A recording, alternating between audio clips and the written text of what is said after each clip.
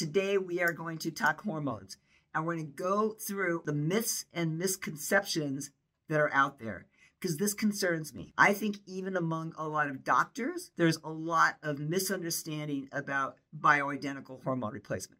So I think it's important to listen to this whole thing, because we're going to talk about a lot of things about hormones that might be novel to some of you. We recently posted a Facebook quiz, just asked about hormones, and there was certainly some wrong answers there. So it made me realize that we're not getting all of our messages across to patients. So the first thing, I'm just briefly going to go on this one, because I think it's covered so much by most functional medicine doctors, and that's that hormones absolutely do not cause cancer. The data, even from the Women's Health Initiative, which pulled hormones off everybody, was that estrogen actually lowered the risk, estradiol lowered the risk of cancer. It was only the progestins, when they were added in, that the cancer risk went up. But if you picked apart that study, the women who were on estradiol alone actually had a lower incidence of both breast and uterine cancer. It was only the Premarin, artificial progestins, that were linked to cancer. If you have active cancer, and it's a hormone receptive positive cancer, probably you should not be on hormones at that time. Now, might you be able to use them down the road? Yes. But during that time, if there's a hormone positive cancer, we don't want to feed into it. They absolutely do not cause the cancer. Cancer began many years ago from a whole lot of other reasons, including metabolic stress, abnormal homeostasis of the hormones, abnormal metabolism of the hormones, abnormal methylation or detoxification of the hormones. So many pieces that go into it that we need to look at in people, especially people who have had cancer. I'm not going to spend too much time on that because I know you guys hear this a lot, but please get out of your head. You'll still continue to hear it from the regular physicians, I know, and we just have to keep debunking that myth. The second thing is really important, because I hear this even from the functional medicine doctors. You have to get bioidentical hormones from a compounding pharmacy. There is definitely bioidentical hormones that are available at your regular pharmacy made by pharmaceutical companies, and they work just fine. Estradiol is estradiol is estradiol. Now, Premarin is not estradiol. It is a horse urine. Estradiol, whether I get it from my compounding pharmacy or I get it from my traditional regular pharmacy as a patch or a gel, is the same medication. Progesterone, the same thing. Prometrium from my regular old pharmacy is the same as my compounded progesterone. And I hear this all the time, even from physicians telling people you have to get bioidentical hormones from a compounding pharmacy. That is absolutely untrue. Now, why are compounding pharmacies sometimes a better place to go is because I can really dose adjust, optimize for a specific patient at a dose or form that I want. The other thing is when I look at things like progesterone, if I get it from a regular pharmaceutical, most of them are in a peanut oil, which might not be great for all of my patients, and a lot of them have a coloring in them, so that might be not great either. It's a little bit more pure for me to get it compounded. But if it's less expensive, it's still a great way to get progesterone, whether you get it from the pharmacy or the compounding pharmacy. You're going to hear this a lot. I hear from my patients. I give them a script for estradiol gel. And they're like, wait, I want bioidentical. This is bioidentical. So it's really finding the form that works for you. The next thing I want to point out is that there is a lot of different ways to get estrogens and progesterones. You can use progesterone orally. You can use it topically. You could use it vaginally. They all have a little bit different effects.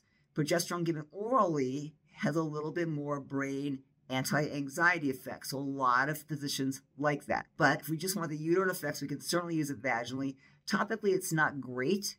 It might be at least somewhat helpful in my patients who just can't tolerate other forms of it. Typically, the best way, I think, is oral allopregnanolone derivatives, which is going to be sort of calming, anti-anxiety, help with sleep, help with inflammation. Now, estrogens can be done as injections. They can be done as transdermal. So they can be done as patches. They can be done orally. My preference, because not everybody's, is to use it as a transdermal. If we give oral estrogens, they do somewhat and slight increase blood clotting risk. So I like transdermals, but there are people who are really preferential. Your doctor may love oral estrogens if they can give you a good reason why they want that in you, that I think it's a fine way to do it. It's just you have to be a little bit more aware that there are more risks associated particularly with blood clots. Now, if you have a patient who just does not absorb transdermals, well, you can use an injectable estrogen as well. A twice a week injectable estrogen, just like we do with testosterone for men and sometimes women as well. If you can't take it, vaginal estriol or topical on your face for skin is another way. One of my friends, Dr. Amy Killen, always says every vagina needs estrogen, so you can do just a vaginal estriol, which is not going to get systemic and not going to have bad effects. At least getting some vaginal estrogen is going to be important if the other forms are contraindicated in you. So you have to work with a provider who really knows what they're doing, who can understand what they're doing, who can watch the metabolism of these hormones. It's all really important to do. It's not that one way is wrong, one way is right. There's a lot of different methods. We all have our preferences.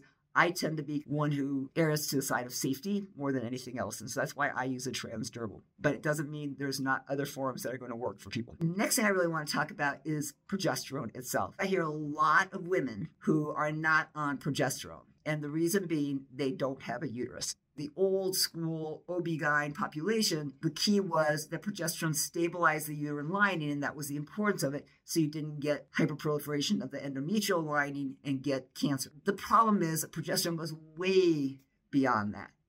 There are progesterone receptors everywhere on your immune cells. They help with bone. They help with muscle, brain, cognitive function, cardiac function. They're really important immune modulators, anti-inflammatories. Even if I don't have a uterus, I absolutely need progesterone.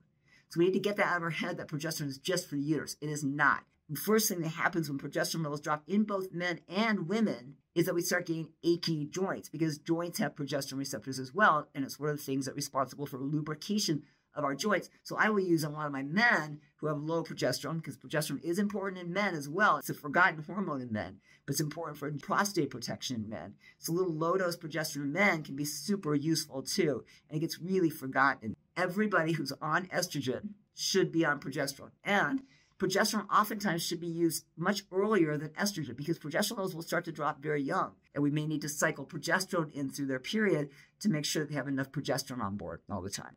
Next myth: if you don't start hormones early, they're not worth it.